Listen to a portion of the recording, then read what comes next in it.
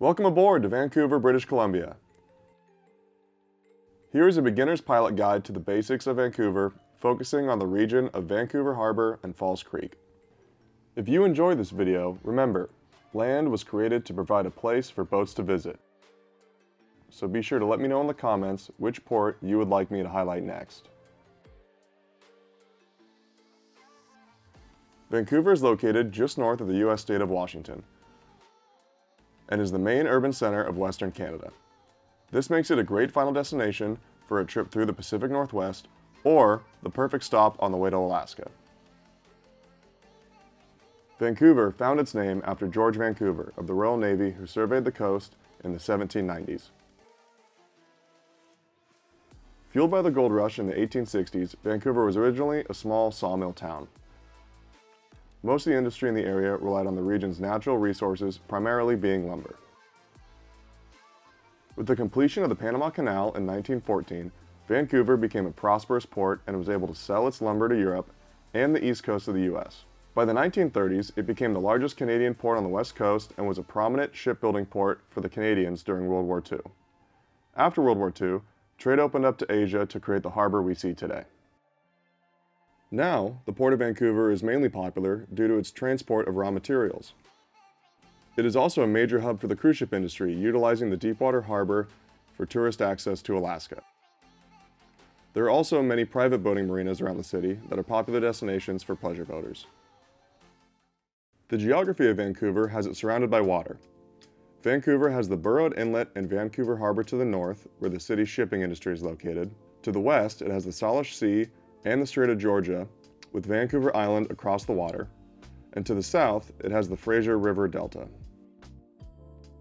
Of these features, Vancouver Island has the biggest impact on the area by forming a natural sea barrier protecting the mainland from the northern storms of the Pacific.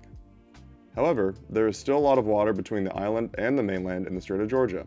This gives the wind enough of a fetch to create a dangerous sea state similar to that of large lakes. In this area, you trade large swells for large short period wind chop. Vancouver sits in a bit of a converging area for the wind. On some days, it can come down the strait from the north, whereas on others, it'll curve around the southern tip of Vancouver Island and come up from the south. Because of this, the wind in the area changes day by day.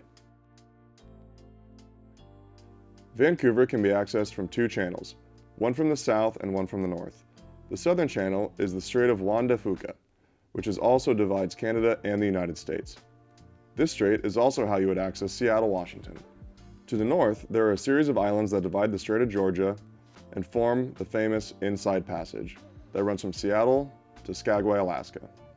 Tides should be considered when transiting these islands and channels to avoid hazardous and conflicting tidal currents. Tides in the region can have a profound effect depending on the time of year. The Vancouver Fraser Port Authority also recommends being aware of the tidal current in the Burrowed Inlet and Inner Vancouver Harbor. They offer a great safe boating PDF shown here and linked below in the description that is a perfect resource for recreational boaters.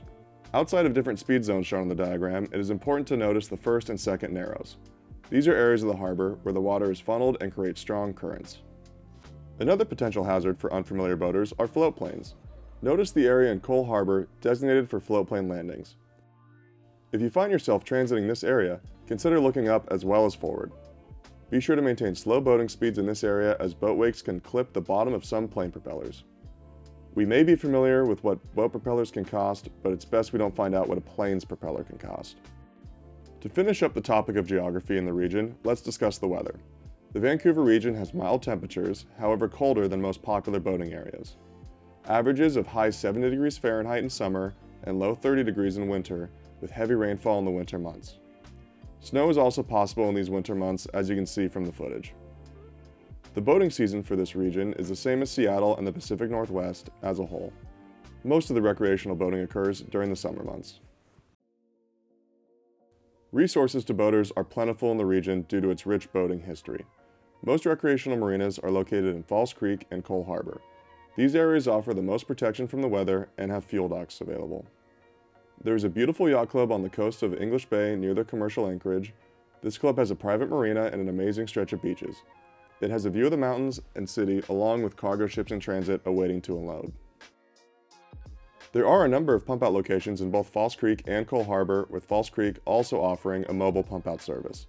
This information and more is available on the City of Vancouver's website, which is also linked in the description. Along with pump out information, they also offer information on anchoring, boating safety, and docks and boat ramps in the Cole Harbor and False Creek waterways. Across Vancouver, there are lots of shipyards for necessary repairs.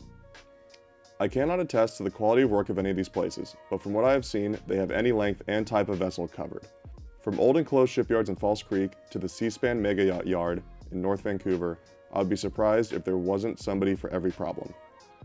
All of Vancouver is heavily sprinkled with every type of vendor you would need, and through research, many of the marinas offer directories for repair work. Lastly, you've made it to Vancouver and you want to have some fun. And nothing is more fun than a great public transportation system. Transport around Vancouver is readily available, and what is awesome about it is that a lot of this transportation is on boats. In False Creek, there is a small vessel ferry system that takes people to and from different areas of False Creek to explore. With a total of 13 vessels, they are constantly running throughout the weekends, are inexpensive, and have 9 dock locations to stop at. The most popular of which being Granville Island.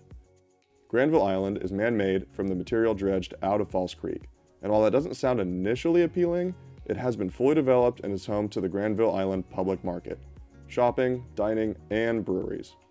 You could also catch a hockey game located right on the harbor at the end of the creek. On the other side of downtown near Cole Harbor, you can head to North Vancouver.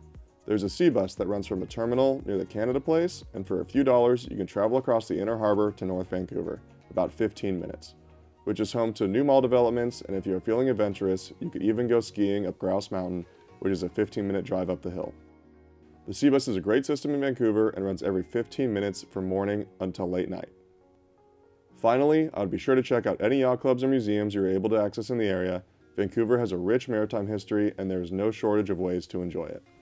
If you enjoyed this pilot guide / harbor tour, be sure to let us know. Vancouver comes highly recommended to anybody considering a trip up the west coast of North America, and thank you for sailing with us.